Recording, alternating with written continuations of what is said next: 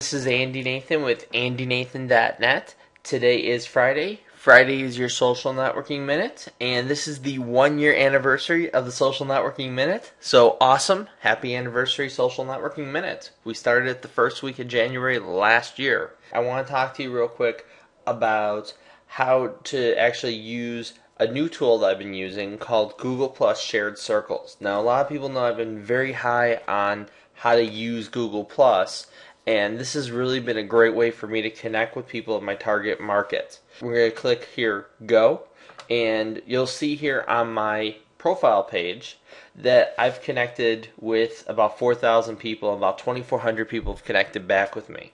About 2,000 of those were through shared circles. And the reason why it's so cool is because I could add like 500 people at a time, and all of them are in my target market. I could even sift if I don't want to connect with someone or I don't think they're the right fit just from their profile. And I'm going to show you how real quickly here. First of all, when you go to Google, do a search, Google Plus Shared Circles list. There's a list here in Google Docs that has about 1,500 different lists. So I'm just going to take one out of random here because I'm not going to connect with these people. Let's say foodies and chef.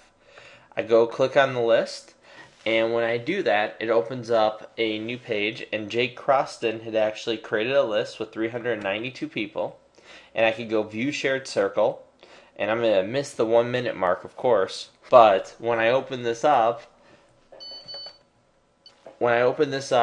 you'll see that there's a list of like 392 people here. So now let's say I don't want to connect with, I don't know, JP Noise because I don't like the name.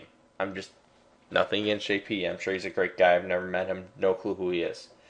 I could just delete him like that real quick. I could look through the list. I could scroll through it. Or for somebody I'm already connected with and I don't want to add them to another circle.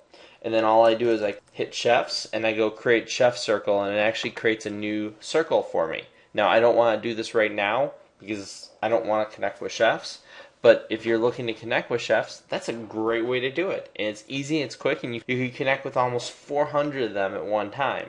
Now, next week I'm going to show you how to actually uncircle those people who don't connect back with you, because you will have some people who will not connect back with you, and you don't want to spend all your time figuring out who they are. For today, however, you now know how to actually go through Google Shared Circles. Hope you enjoyed this. This is Andy Nathan with AndyNathan.net.